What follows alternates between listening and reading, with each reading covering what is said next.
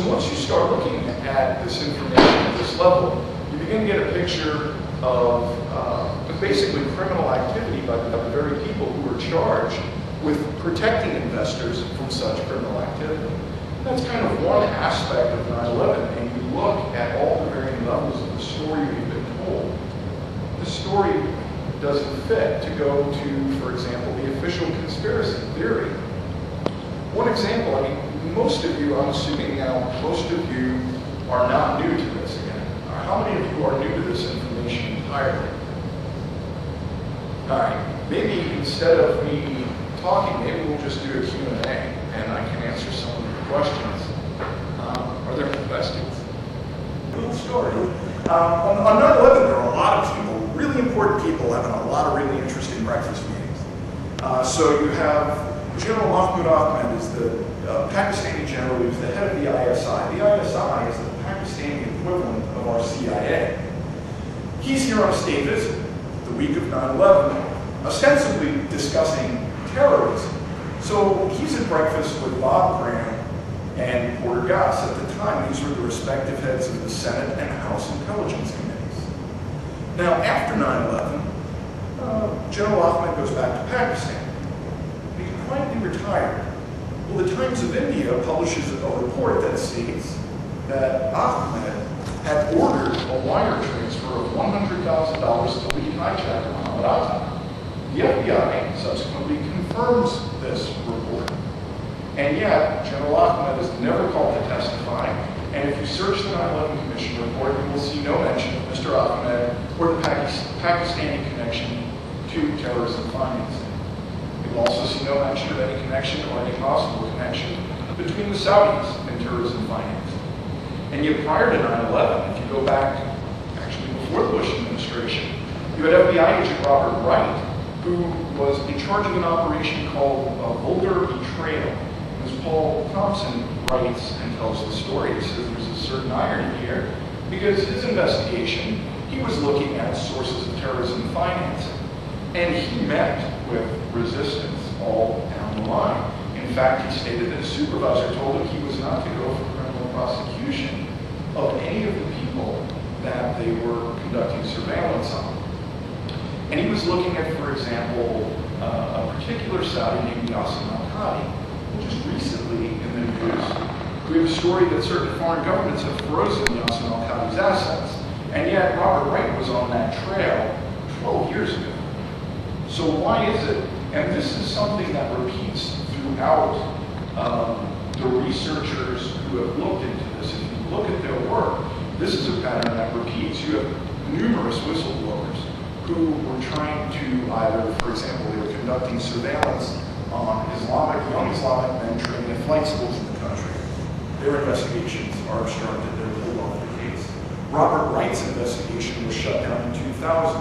John O'Neill's investigations were obstructed. Colleen Rowley with the Minneapolis office of the FBI had tried to obtain a FISA warrant to look at the records on Moussaoui's computer prior to 9/11. Well, there were people in headquarters who altered glasses. There's a reporter in New York named Jane Stanley who's standing in front of a glass window with Lower Manhattan behind her. And Building 7 was also known as the Solomon Brothers building. The Scroll, the anchor in London, and the news person in New York are basically discussing how Building 7 has collapsed, and yet it's standing there behind her. And there are several curious things about that clip. First, for one thing, they also have the story down about, well, Building 7 wasn't hit by a plane, but it was damaged from the collapse of the towers, and that's why it collapsed, and yet it's still standing there. And then about 5 or 6 minutes before Building 7 would have collapsed to the window behind her, the connection from London to New York goes a bit fuzzy and she disappears. Strange. What's even more bizarre is the BBC's response to this and the website that had hosted this clip's response.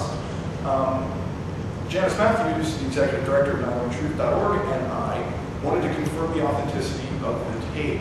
So I found an XML file in the same directory as the video, which basically gave the timestamp of GMT, which correlated to the correct time, so it was live. It wasn't them showing the footage on blue screen with her standing there. We also contacted archive.org, which had hosted this archive, and wanted to confirm the authenticity.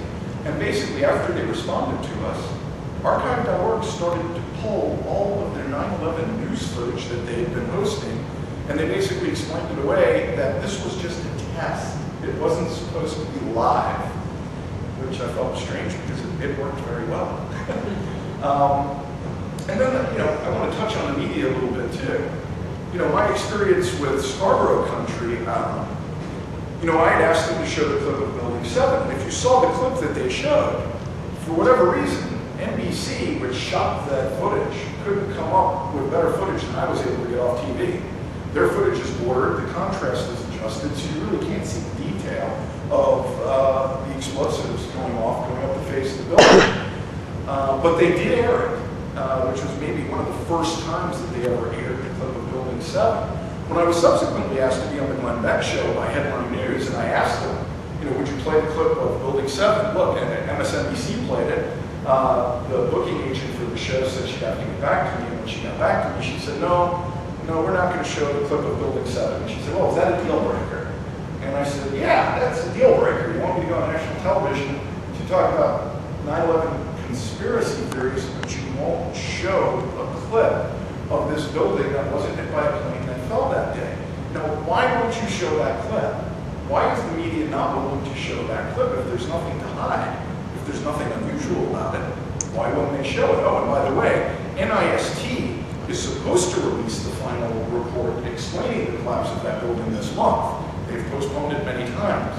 One would think with the scale of such a disaster, an engineering disaster, with how many people work and live in high-rise buildings in this country, they want to know why these buildings fell down the way they did, so that it doesn't ever happen again. I mean, granted, the building was on fire, it was damaged, and yet, the building doesn't fall in the direction of the damage, it doesn't fall in the direction where you can see the structure collapse based on their own report and the video, which is quite strange. So CNN's response when I said, why won't you show this footage? You know what they said? We have a policy against showing collapsing buildings. And I thought they were joking. I said, you're kidding, right? Don't you know this is very serious, Mr. Berger.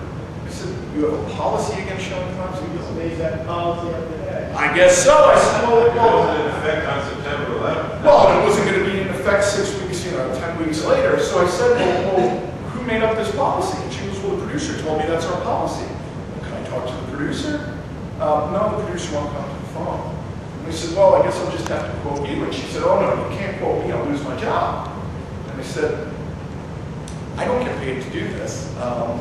You're going to need to give me somebody at CNN who's going to take responsibility for this policy. And she said, well, why don't you call the CEO? And I said, okay, I'll hold.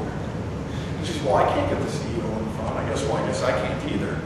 And she said, well, give me an hour. I'll find you somebody.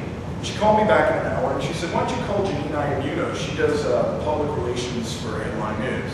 So I called Janine right away, and Janine said, I have no idea what you're talking about. I'm going to have to get back to you. And later that day, I get an email from Janine. I'm sure it was written by the legal department at Headline News. And it literally, she said, this is what we're offering at this time. CNN vets using footage of 9/11 on a case-by-case basis, but we do not have a policy against showing collapsing buildings. So when people ask me, well, if this stuff is all true, why won't the media cover it? I think Building 7 is the perfect example to give. Why won't the media cover it? Now, Paul Thompson has assembled an enormous collection at Cooperative Research. It's been published in a book, The Terror Timeline, of mainstream media articles that challenge the story. And yet, to this date, not a single media outlet has ever assembled these contradictions into a coherent story that challenged what was published by the 9/11 Commission or what's commonly known by the American people. So, one other additional glaring example, a foreword of the printed version of the Terror Timeline, we have a foreword by Peter Lance, where one of the news pieces that Paul Thompson had dug up happened to be about two fighters.